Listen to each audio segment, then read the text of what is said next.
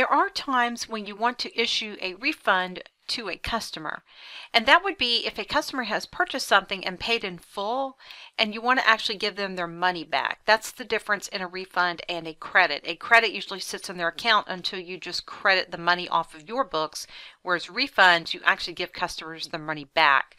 Let me go ahead and show you how to create a refund. We're going to create a refund receipt, but before we can do that, we need to go ahead and look up our customer and see what it is that we're actually going to refund them for. This is Duke's basketball camp.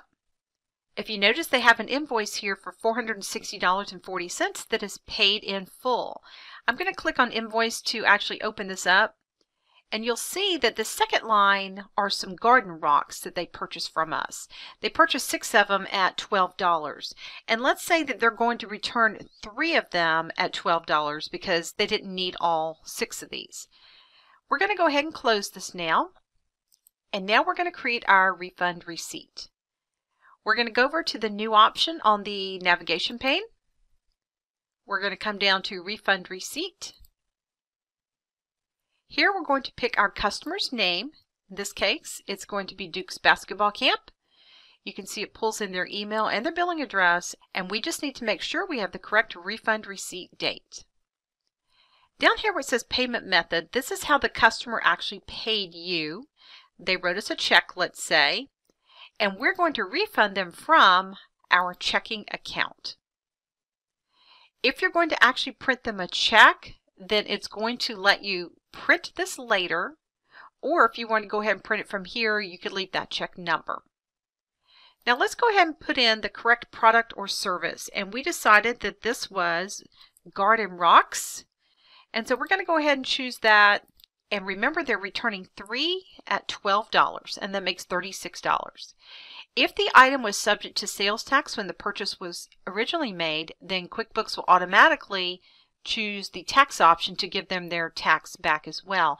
You'll notice this equates to $36. The total amount refunded will be $38.88.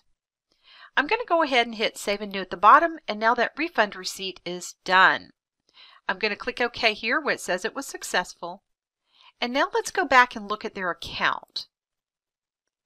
If I'm looking at Duke's Basketball Camp, you'll see here's the refund right here. And you'll notice that it says it is paid.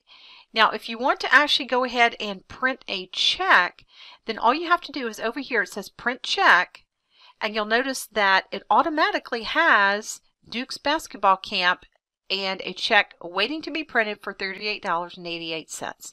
Just double check that you have the correct checking account at the top, and make sure you have the correct check number that your check is going to be. Now, if you were giving them cash, you would have chosen cash from the option back over in the refund receipt, and then that would have just been done. That's really all you have to do at this point.